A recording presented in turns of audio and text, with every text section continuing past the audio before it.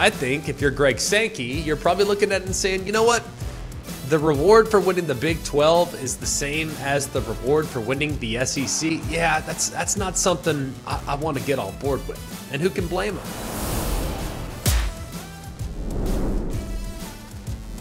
Hello and welcome in. Today is February 15th, and we hope that you enjoyed Valentine's Day. We hope that love is in the air. Love is in the air with college football with us. I'm Greg McElroy. Welcome to Always College Football. We have a great show in store for you today. The college football playoff is officially staying with ESPN. We'll tell you what that means. There's starting to become some scuttlebutt. There's starting to become a little bit of conversation surrounding what the college football playoff might look like. Not just the next 2 years, but when things ultimately get to 2026, when we wipe the slate clean. Starting to be some buzz about possible expansion, about the elimination of automatic qualifiers. Ross Dellinger had a terrific piece. We'll go through line by line what could happen in the sport that we love so much, especially as it relates to the postseason. And then finally, we'll finish the show by talking about the SEC. We have some truths for the SEC. Every single team in the league. We'll go line by line. This is what this team needs to prove. This is what they are. This is who they're going to be. This is the ceiling. We have some truths laid out for all the SEC teams, so we will highlight those team by team at the end of the show. So let's not waste any time. Let's get into the new look college football playoff, and it's staying at home with the team at ESPN that's had it from its inception. The expanded college football playoff is officially staying with ESPN. ESPN is in agreement with the CFP to extend the network's deal to televise the playoff for another 6 years. Now, the original contract for ESPN expired 2 years from now. So you'd have the 2024 playoff and the 2025 playoff. Those were the seasons. The actual championship game is going to be played in the 2025 and the 2026 season. And the extension is worth somewhere in the vicinity of $1.3 billion a year. Now, a lot was made of this, and a lot of people talked about this. I told you about some aspects of it just a couple weeks ago, that there's actually value in the college football playoff, which, by the way, is run by all conferences. There is value by signing an exclusive deal with one network, whether that was Fox or ESPN, or if Amazon wanted to get into the mix. There was a significant value towards selling basically an entire stake, basically giving exclusivity, because there's a premium on exclusivity. And we talked about it a couple weeks ago with the ESPN and Fox. Would they be able to collaborate, all these other things? Yeah, it would. They would, clearly. But there's a premium for ESPN and or Fox, whoever ended up winning the bid, to get every single one of those games. I think ESPN basically said, hey, yeah, we're just going to take it all right now, and then we want to reserve the right to sub-license games to other networks. So, hey, Fox, you want to pay us? Fine. Pay us specific amount for a game. Boom. We'll give one to you. Hey, CBS, NBC, you guys want a game? Perfect. Write us a check and we'll give one to you. I can't imagine that ESPN's going to be selling any of the quarterfinals, the semifinals, the championships. So I'd imagine that if ESPN does sub-license some of those games, it'll be in the first round games. Those games will be played at a home field, which are, I think, intriguing, at least in year one. But I think the intrigue and the novelty of that could go away down the road. So I think it makes sense for ESPN to do it this way. I think it was a big investment in the sport. But I also think knowing that other networks still have a chance to air some of the games there in the postseason is very valuable to them as well. For a reminder, I know that we haven't talked about this in a while, but I wanted to refresh my own memory, so I figured it'd be valuable to refresh yours. First round games. These are going to be on campus, like I referenced. The first game will be played Friday, December 20th of 2024. That will be on a night. That will be a night game there. One game that day, and then Saturday the 21st will be a triple header. You'll have a noon, you'll have a 3:30, then you'll likely have a prime time. So probably actually more like noon, 4 o'clock, and then 8 o'clock more than likely there in a 3-window setting. The quarterfinals will be about 10 days later. Similar to what we see right now in the New Year's Six, if you will. Tuesday, December 31st, this will be a night game. It'll be the Verbo Fiesta Bowl. And then Wednesday, January 1st, which I love, it'll be a triple header. You'll have the Chick-fil-A Peach Bowl will kick off at noon. The Rose Bowl, which kicks off in its traditional slot there at around 5 o'clock, 4 o'clock in that vicinity. Then the All-State Sugar Bowl, that'll be kicking off at probably 8:45 Eastern time. So those will be the windows more than likely there on January 1st. This will be in 2025. The semifinals will be Thursday, January 9th. That'll be the Capital One Orange Bowl. That'll be a night game. And then Friday, January 10th, that'll be the Goodyear Cotton Bowl. That'll be a night game as well. And the national championship will be played in Atlanta there on January 20th. So that was a little bit of a refresher course, as much for me as it was for anybody else. But those first round games are the ones that I'm focused mostly on, given the fact that they're not that far from now. We're only about 10 months or so from those things getting kicked off. Speaking of college football playoff, future expansion, some conversations that are already starting to happen, partly because of some meetings that have taken place, according to Yahoo's Ross Dellinger, over the last few weeks. Now, there were several high-ranking college football leaders that started to explore the possible changes to the landscape for not just college football playoff, but for the men's basketball tournament. The SEC, the Big Ten, the ACC, the Big 12, and the Pac-12 were all there, and they opened up with some dialogue with Charlie Baker, the new NCAA president, to examine the possibility of a tournament expansion. Then there was a second meeting. This involved the College Football Playoff Management Committee. This was in Dallas on February 5th, and it was really the Big Ten and the SEC that decided to kind of open up some dialogue with the other 8 FBS commissioners and Notre Dame. Remember, Notre Dame's in that mix as well, on their intent to kind of see what the college football revenue distribution model might look like and what they'll do from a voting structure standpoint in the event in which the Big 12 or the Pac-12 is dissolved, right? So there have been some things going on behind the scenes, and I thought Ross Dellinger did a great job of kind of reporting what was going on. But they feel, at least the Big Ten and the SEC feel, like there's been a little bit of an unequal distribution to the Power Five, and more specifically to themselves, when they're accounting for a vast majority of the playoff spots. And in the event in which the playoff expands, you see the SEC, for example, they accounted for 40% of the playoff spots in the 10-year sample size of the college football playoff. That was the 4-team playoff era.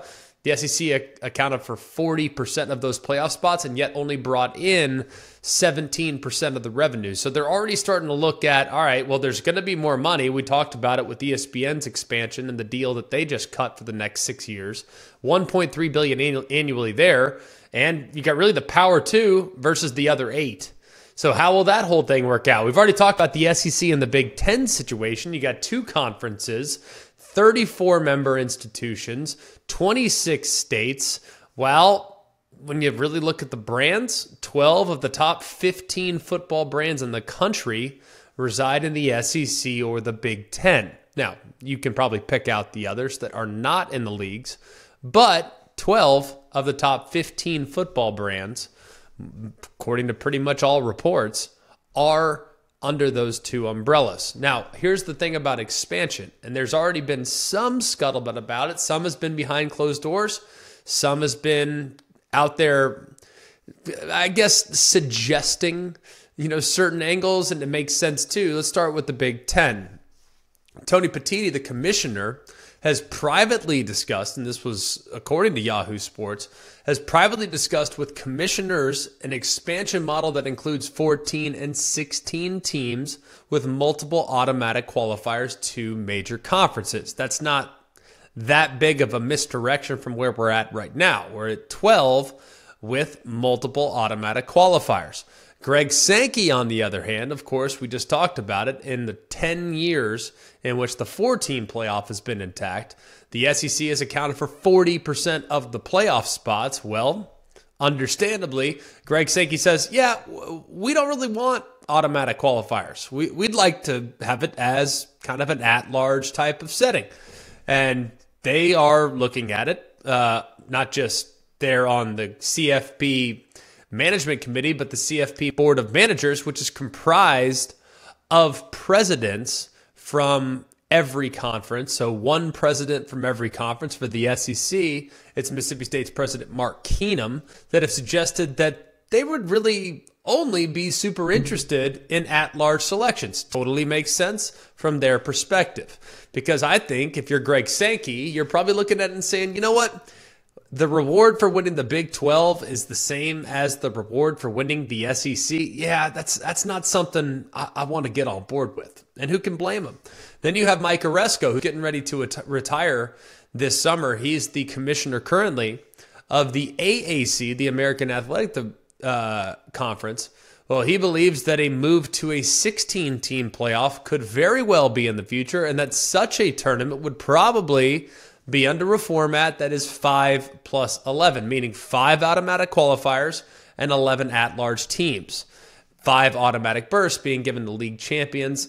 I don't know if that's going to happen. I'm not sure it's necessary to continue, because I think if we look at where the college football playoff has gone and just how big the gap is right now between the Power 5 and the G5, I think assuming that the G5 is guaranteed a spot is an assumption that I'm just not willing to make. Not right now, not at this moment, not with the advent of NIL and the transfer portal.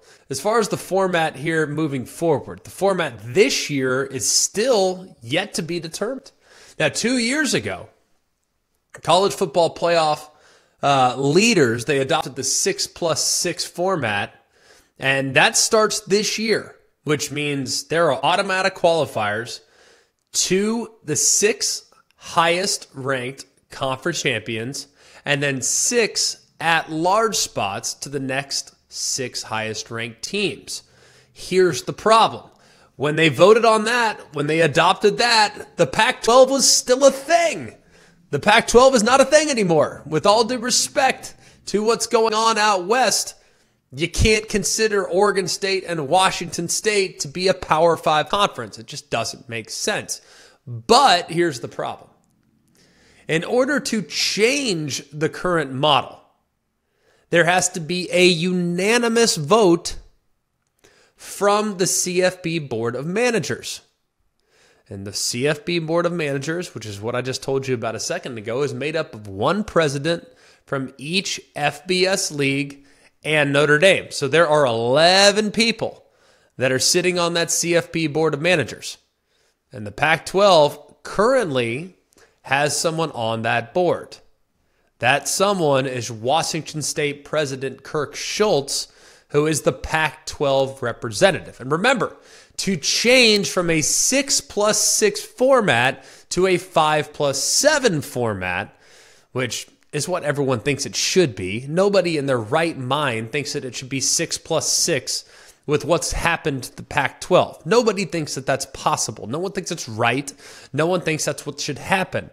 But I don't blame Kirk Schultz for kind of dragging his feet, because he's trying to make sure that they can get the revenues there in the Pac-12 and split it 2 ways for maintaining the status quo. Now, remember, the vote has to be unanimous, which means the president from Washington State, Kirk Schultz, has crazy leverage over a massive decision that could change the format over the next 2 years. And he's already been questioned about it. People are already asking Kirk Schultz, hey, what you going to do? What you going to do? Well, he shot down the idea that his vote is tied to getting to granting of his proposal, but he also declined how he plans to vote in and of itself. Basically, he's going to hold it up as long as he possibly can. And this thing kicks off in 10 months. So there's not a whole lot that there can be done, because it requires unanimity to make a change to the current format, which the current format is 6 automatic qualifiers and 6 at-large bids. Now, if you're a team in the SEC, the Big Ten, you're going to hate the 6+6 format, because you're going to see a team out of the MAC or the Sun Belt that makes it to the college football playoff that really doesn't have a resume to justify being included in the college football playoff. So for instance, this year, just using this as an example, imagine being a Penn State fan and being left out in favor of Liberty. Would that be frustrating? Imagine being an Ole Miss fan or a Missouri fan and being left out in favor of last year's SMU. Wouldn't feel so good, would it?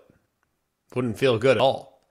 Now, there are some times when a team from the G5 is totally deserving of an opportunity, the UCFs of the world, the Houstons back in the day, the Cincinnatis at times. But let's be real, I didn't think Western Michigan deserved a shot. I didn't see a lot of people pulling on behalf of Tulane to make the playoff 2 years ago. It's a big difference between getting the New Year's Six and getting to the college football playoff. And right now, with how the format is shaping up, it's looking like there's going to be not one but two G5 representatives in the college football playoff in 2024, assuming Kirk Schultz, the Pac-12 representative there in the CFP Board of Managers, assuming he digs in and doesn't adopt the changing format. But Jim Phillips, the ACC, Brett Yormark of the Big 12, Greg Sankey, of course, Tony Petitti, all those guys, they're totally in favor of a 5+7 model for the next 2 years. But with it needing to be unanimous, I wouldn't bank on it just yet. We're going to dive into the SEC right now, and we need to do a little football. Like, this big picture college football is awesome. Like, it's necessary. People love it. People eat it up, and it's timely. We play playoff games in 10 months. So I get that, but we play games in just a few months. I mean, we're not that far away from spring games kicking off, not that far away from us being back into the mix when the portal opens up again. So we figured we'd dive onto the field a little bit. Does that work for everybody else? Because I love the field conversation. Like, the big picture, college football is great, love it, needed, necessary. As much of a mess as it feels like it is sometimes, I feel like we need to have some cooler heads to prevail every once in a while, but the game is why we're here, and the game is what we love. So here's a few things that we're kind of coming away with. We had structured them initially as questions for every team in the SEC. We are going to now adjust and say statements, heading into spring. So interpret it as much as you want. These are, by the way, all of them are, for the most part, positive. There's some, if you want to read between the lines, you might not feel that way. But for the most part, hey, everyone's undefeated. We're heading into spring, and everyone should feel good about where they're at. Let's start with Alabama. This, by the way, is in alphabetical order for those that are saying that we have favorites and biases. No, it's alphabetical order.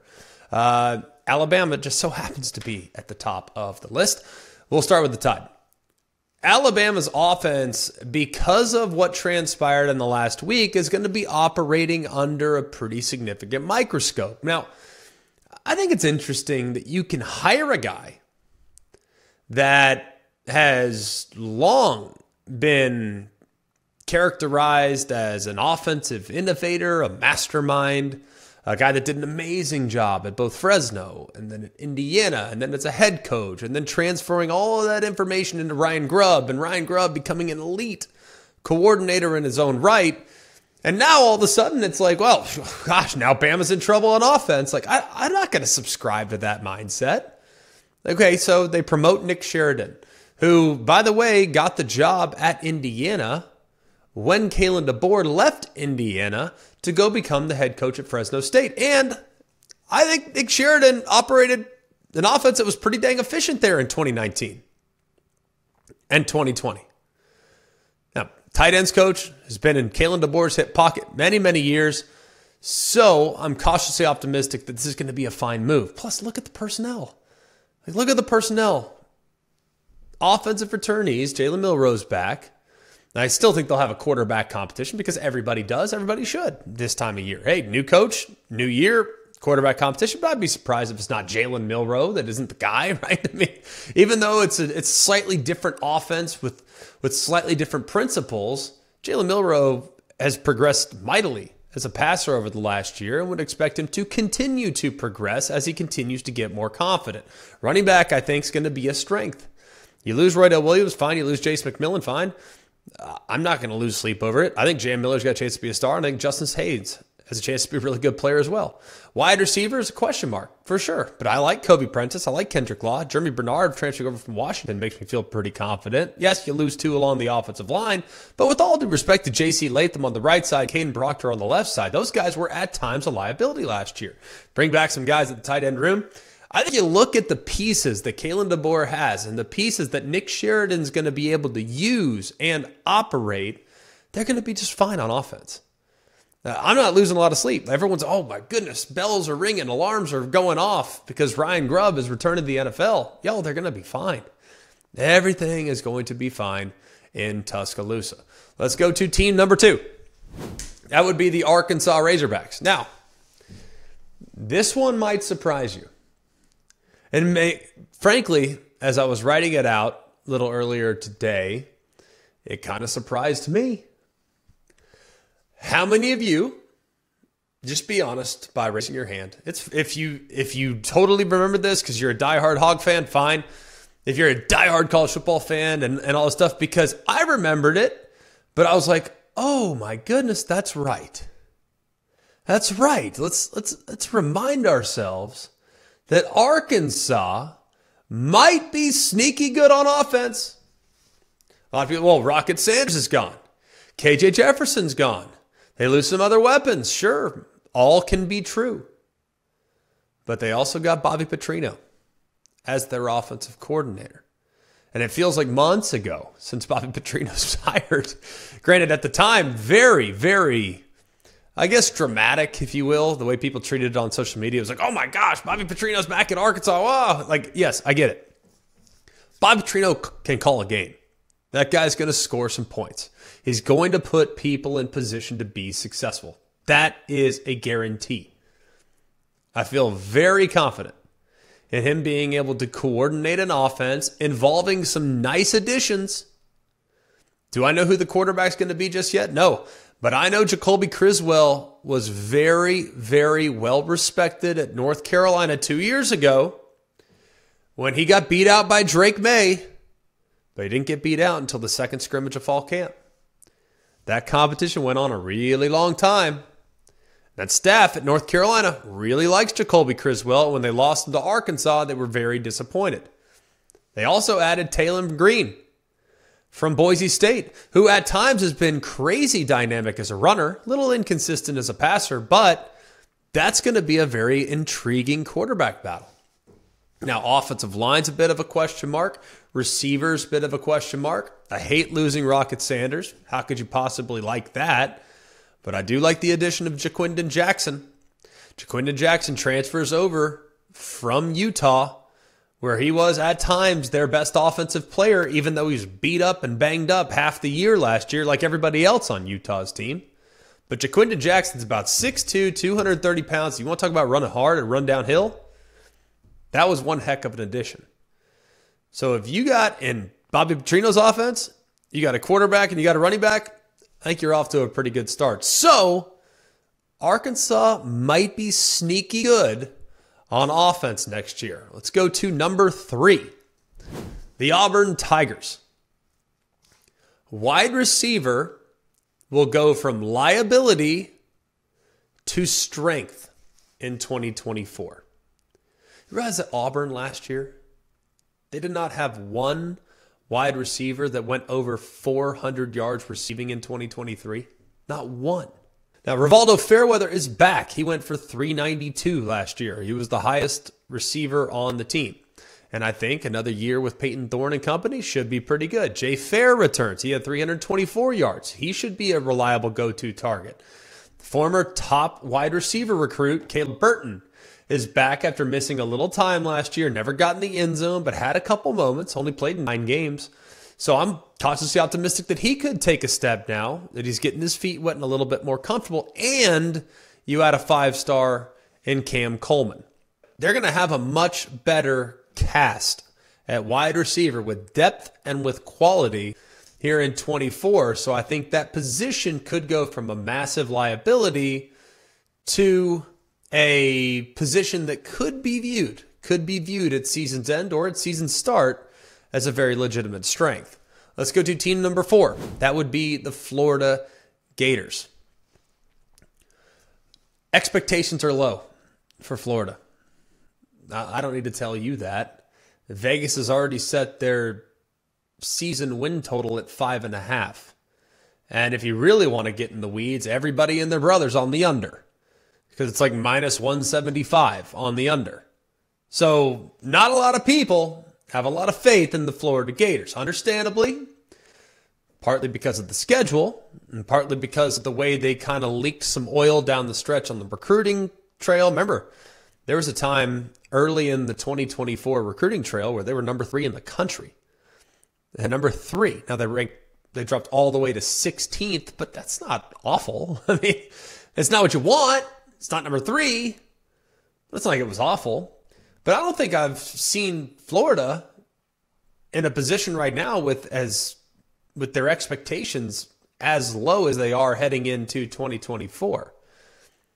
Florida's going to weather the storm. I mean, I really think they might. Now, not a lot of people saw them beating Tennessee last year. They did. If you think of the worst years under whether it's Will Muschamp or Dan Mullen or Jim McElwain, the worst years that they've had in their tenure as the head coach of the Gators, there was never a time in which any of the 3 coaches were just hoping to get to a bowl game. I really think, though, the expectations are too low. This is still Florida. They return their quarterback in Graham Mertz. They bring in a 5-star quarterback in DJ Lagway. Graham Mertz had a solid year last year, by the way. Very solid year. They have a 5-star quarterback in DJ Lagway that might have a role in the offense. I think it's highly likely that they're going to have a role in the offense. They bring in defensive line difference maker, potential defensive lineman LJ McCray. That was a 5-star. That was big. Is the schedule maybe the hardest schedule in the country? No question about it.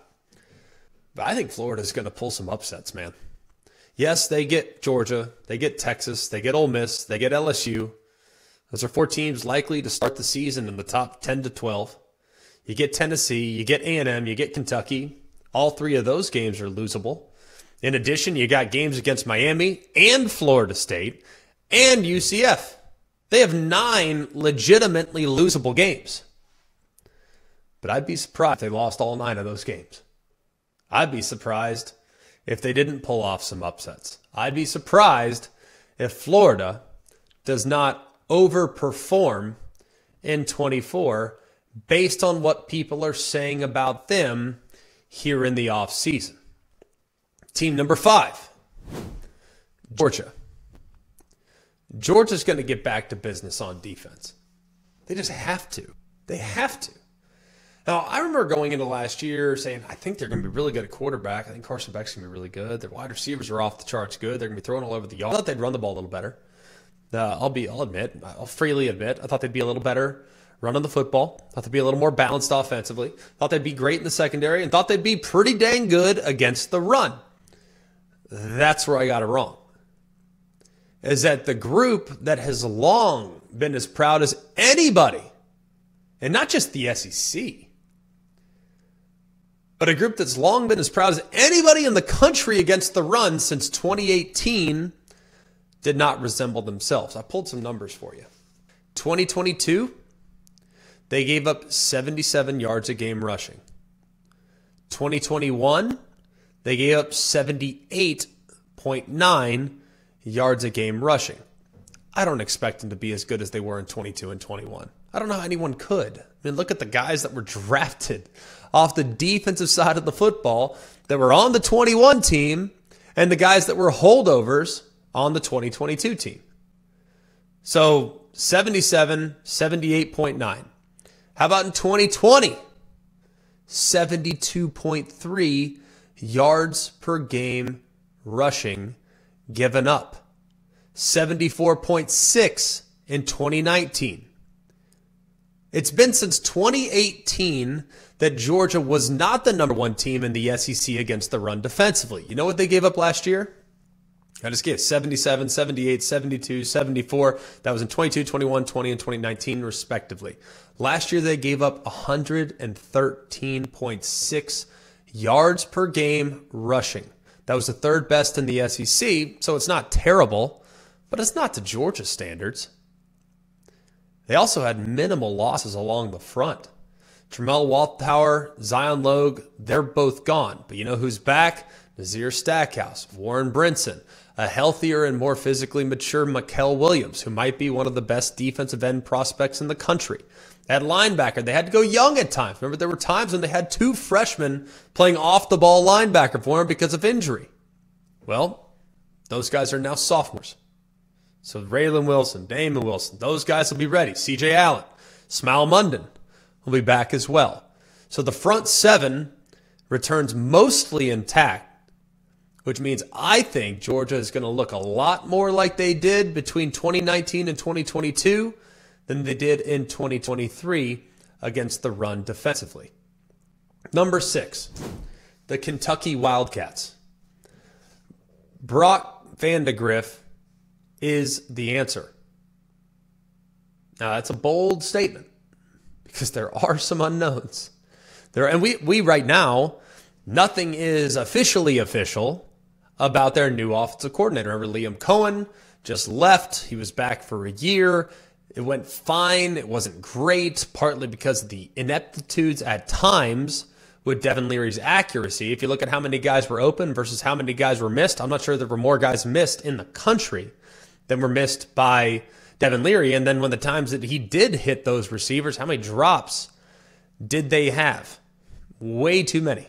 Way too many to count. That was a receiver group that had crazy high expectations, but they were a little up and down at times last year. But we all assume that it's going to be Bush Hampton as the offensive coordinator, just waiting for official word.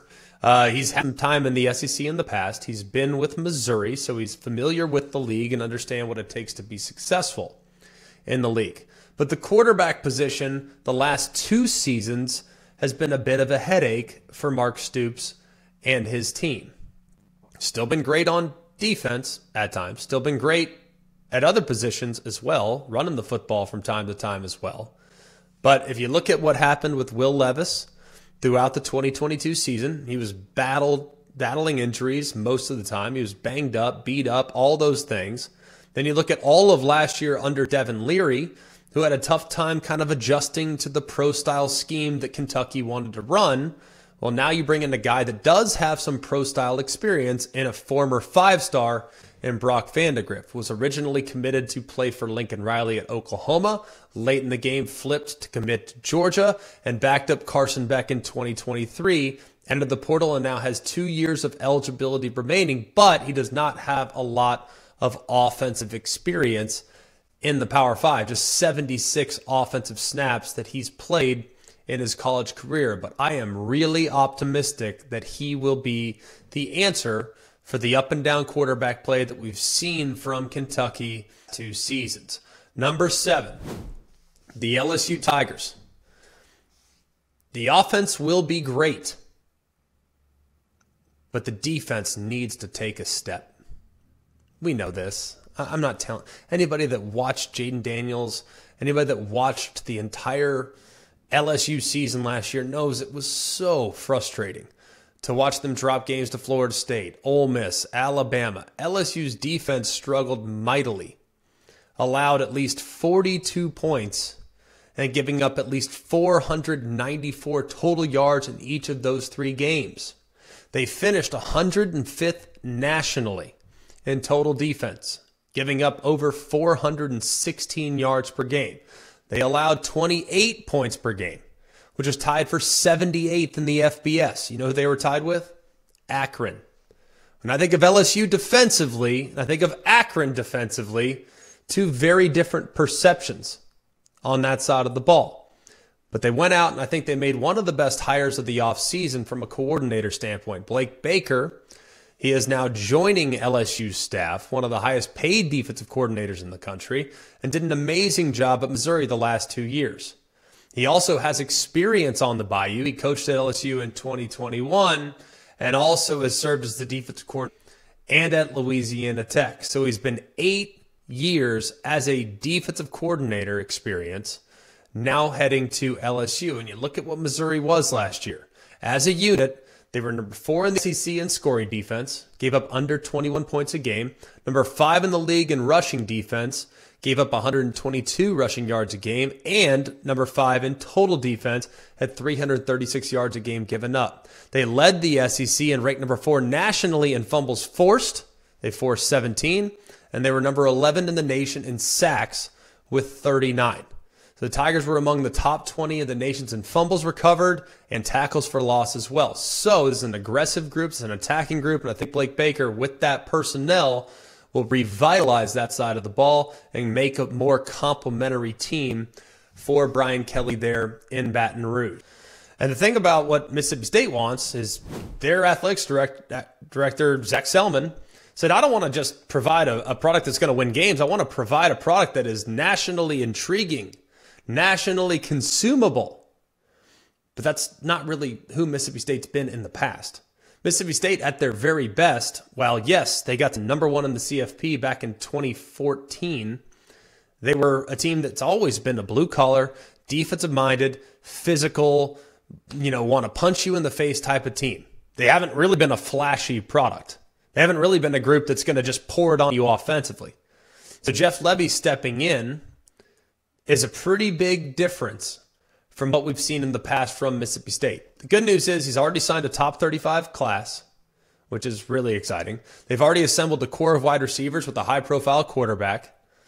So whether or not that quarterback is able to jump up and start from day one is unlikely because they brought in Baylor transfer Blake Shapen from the portal. And you think about what's been challenging for Mississippi State in the first year of their head coaches in the past. Only Joe Moorhead won 6 or more games in his first season. Now, Joe Moorhead's tenure lasted 2 seasons. Dan Mullen, who is one of, if not the best coaches in the history of Mississippi State football, he went 5-7 in his first year back in 2009. So it's going to be tough for Jeff Levy, but putting together an offense, I think, is something that's highly likely knowing Jeff Levy's tenure and his familiarity with the SEC. Moving on to a team that would have made the college football playoff last year had the 12-team system been in place, the Missouri Tigers. The big question for them is, what was 2023? Is it a sign of things to come, or is that the new standard? Or was that more the anomaly? Because I think Missouri's number 1 goal is to prove that 2023 was not a fluke. Because the expectations surrounding Eli Drinkwitz's Tigers are going to be sky high this year. Now, in fairness, there have been a lot of great teams. A lot of teams with crazy high expectations that fell well short of expectations in the past. Now, we know that a playoff berth is absolutely a possibility for Missouri, assuming growth at a few different positions, assuming you fill some of the voids and the departures of the defensive side. Like, there are a lot of reasons to like Missouri heading into this season. I like them an awful lot. But we've also seen teams like USC that used a ton of progress that was made in year 1 under Lincoln Riley, only come back to earth last year to a 7-5 record. I think that'd be a tough thing to imagine for Missouri, but this was a team that was 4-0 in 1-score games last year. Those things have a unique way of kind of reverting back to the mean in the following year. Now, Brady Cook's back, had a great year, threw for over 3,300 yards, 21 touchdowns against just 6 interceptions. They have a dominant trio at wide receiver with Luther Burden, Mookie Cooper, Theo Weiss. They're in a really good spot there, but I do have questions on defense. A lack of coaching continuity with the departure of Blake Baker is something that could be problematic. They lose a bunch of impact players to the NFL as well. So while I love Missouri this year, I do think they have a lot of pressure on them. and playing with a target as opposed to playing with nothing to lose is something that could also have a pretty big impact on what they're actually capable of this year. But I think they're going to be pretty good. They just have to prove to the world that this is a sign of where they're going to be moving forward, as opposed to the one-year blip in which they rally up, win a New Year's Six bowl game against the Ohio State Buckeyes. Let's get to team number 10. That's the Oklahoma Sooners. The Sooners, they have to prove that they are ready for the grind. Now, if you look at Oklahoma's schedule, they have one of the toughest schedules in the SEC. All right, they have Alabama, Ole Miss, Missouri, LSU, and Tennessee. All of the aforementioned teams won 9 or more games last year. Now, they've recruited SEC-level talent, but they also have a lot of things to prove. Now, Brent Venables, in his 2 years in Norman, 10-8 against the Big 12, which is not bad, especially when you take into account just how much better they were this past year than they were the year before. So progress was made. The problem is the Big 12 got a whole heck of a lot easier last year, and yet they still had losses to Kansas, had a loss to Oklahoma State in year number 2. And 3 of their 10 wins came against Big 12 first-year teams in BYU, UCF, and Cincinnati, all of which just now got to the Power 5. So I believe that Oklahoma is absolutely trending upward, but there are some question marks. I think Jackson Arnold's going to be a really good player. I love the hire of Seth Luttrell. I think they've done a good job of reinforcing some depth in the portal to an extent. They've done a good job in the recruiting trail with high school ranks. But this grind that they're about to experience with their schedule is unlike anything they've seen ever in the Big 12. Same can be said for Texas, frankly. But it does feel like with Texas's surge into the playoff last year, they're more capable and more prepared to rally up and play teams like this on a week-to-week basis. We'll get to team number 11, the Ole Miss Rebels. We're going to have a better understanding. The ceiling right now for Ole Miss is 11 wins. Okay, that's the ceiling. Last year, it was the best they've ever been. No team in the state of Mississippi has ever won 11 games in a season. Well, Ole Miss did it last year. And they did so in playing just 13 games. But the problem is the gap between where they were last year with 11 great wins, win over LSU, Peach Bowl win over Penn State, a lot of really positive things. But the gap between them and Alabama, and them and Georgia, still felt pretty significant. Now, they beat a lot of good teams last year. A lot. But it does feel like this year Ole Miss is poised to make even more of a step towards competing against Georgia and Bama. Now, will they ultimately get over the hump and beat those teams in a playoff setting or in a championship setting? I don't know the answer to that. It feels like that's a pretty big gap that needs to be made up.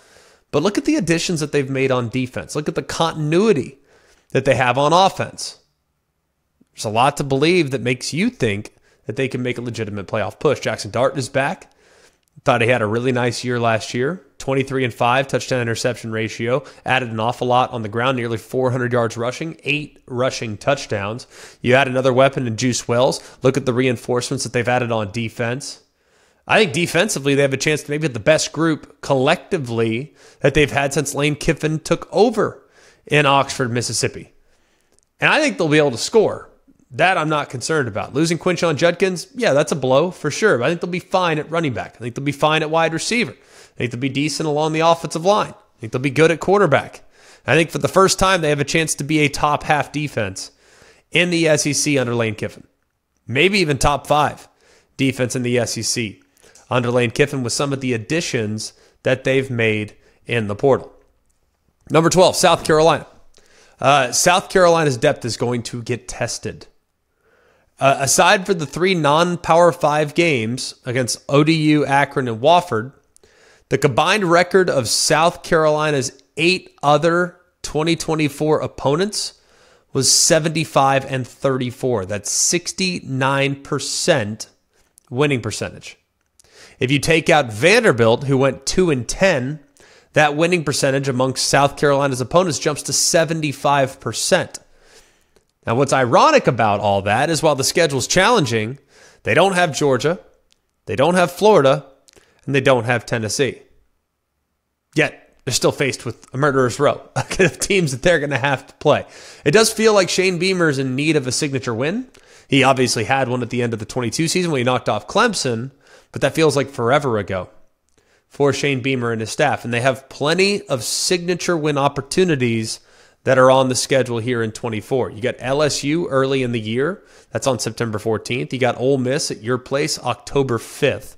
You go to Alabama on October 12th, to Oklahoma on October 19th. That's a heck of a 3-game stretch. Ole Miss at home, at Bama, at Oklahoma. You get Texas A&M that comes to you on November 2nd. Missouri comes to you on November 16th, and then you go to Clemson on November 30th. So there's a lot of opportunities there for Shane Beamer. Is he going to go undefeated? Absolutely not. No chance.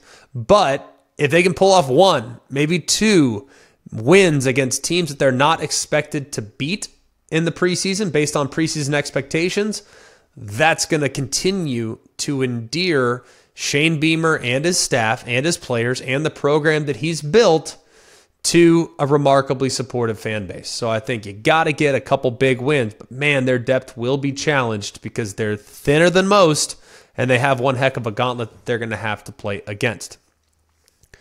For Tennessee, that's the next team up.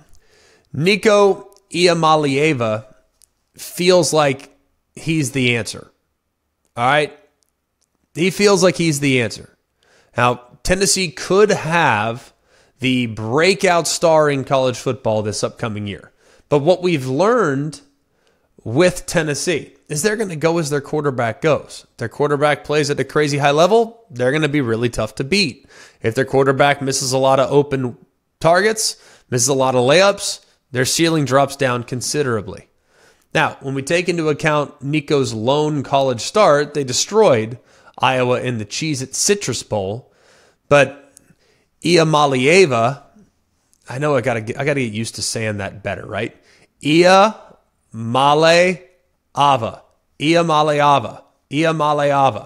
Iamaleava finished the game with only 151 passing, did throw a touchdown, ran for 3 more. But if you look at the numbers and when you dive into that performance, the numbers don't go out of control. They don't jump out. But a couple things that did was the athleticism. For a guy that's that long, he can move laterally.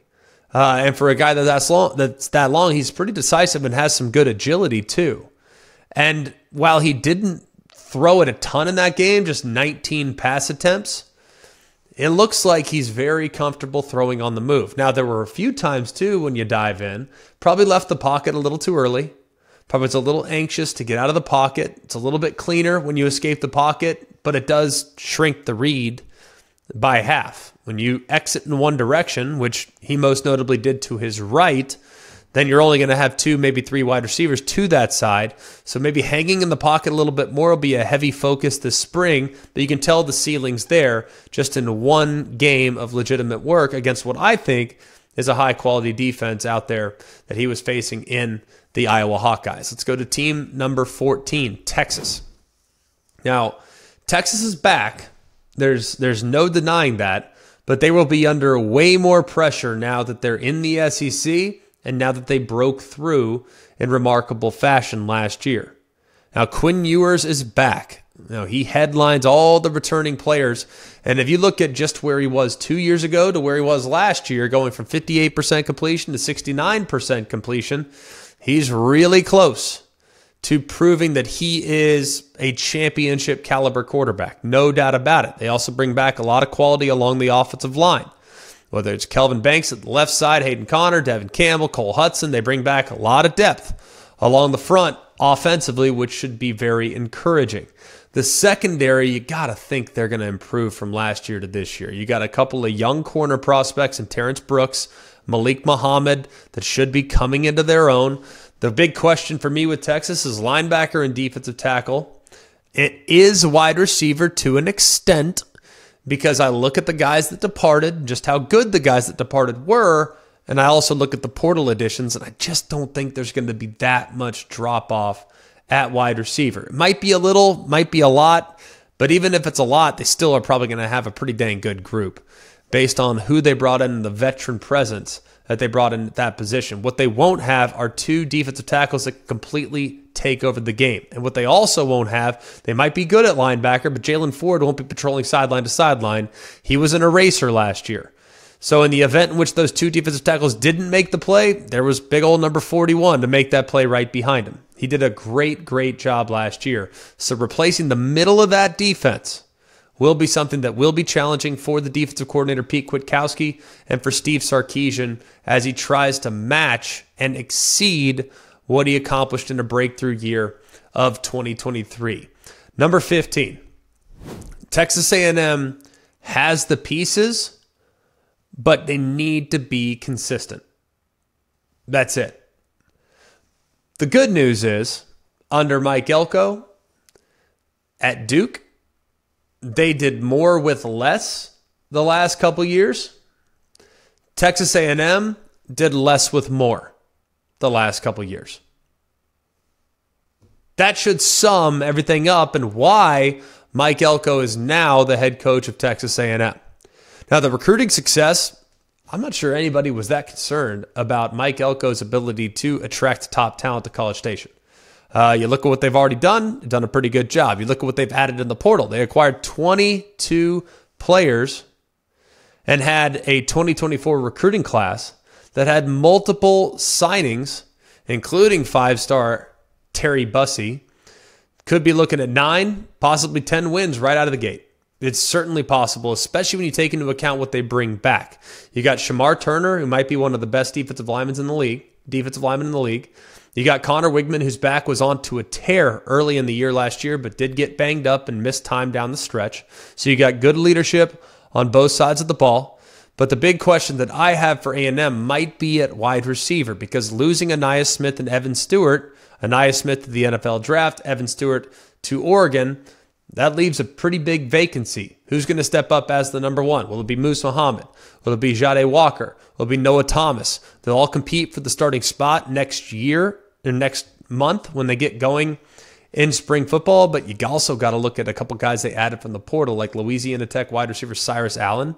A lot of experience, ton of versatility, a lot of speed.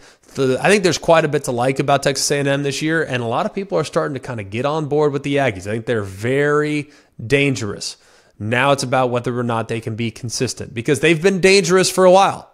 We've seen teams that went 500 or worse play and beat some of the best teams in the sport. But we've also seen them lose to the likes of Appalachian State and other programs that had no business playing Texas A&M for a 60-minute ball game. And then finally, we'll finish up with Vanderbilt. Now, Clark Lee, I think, is doing a pretty good job, man, under the circumstances. I mean, he is doing a pretty good job. The problem is the league just got tougher, and there is not a single team on that schedule that you're like, you know what, Vandy's going to 100%, no doubt, guarantee get that one. Now, I think they'll give some teams all they want. And that's what Vanderbilt, that's what they need to be. Look, the goal is to hopefully get to within striking distance of bowl eligibility. But you look at some of the pieces that they had on the roster the last couple of years. I mean, Vanderbilt has gotten rated by some in the portal. I mean, Georgia's gone in and got some guys. Other people have noticed, said, oh, Vandy's got a couple guys here. I'm going to go get that guy. I'm going to go get that guy. So it's been hard for them to retain talent. Now, they've developed pretty well. I think Clark Lee has established a culture and a foundation. But what's the ceiling? Because I think all of us are wondering what the ceiling really is. Because as the SEC has gotten deeper, as the SEC has gotten stronger, Vanderbilt feels like they're better, but their improvements have not increased enough to the point in which they can have a legitimate presence there in the middle to bottom half of the SEC. So pulling for Clark Lee, I think he's doing all the right things. Just can you retain talent in today's day and age in college football? That'll do it for us here at Always College Football. Please continue to like, rate, and subscribe to the show wherever you get your show. We really appreciate all of you coming to us from wherever it is you're coming to us from, whether it's on the ESPN podcast platform. Hit that thumbs up button, or if you just want to go and rate, review the podcast, that'd be terrific as well. Download it from anywhere on whatever platform you're on. So for all of us here at Always College Football, for Mark, Jake, Jack, the other Jack, I'm Greg. We hope you have a wonderful day, and remember, it's always college football. Hey guys, it's Greg McElroy. Thanks for watching Always College Football. Make sure you like, rate, and subscribe to ESPN's YouTube channel and wherever you listen to your podcasts.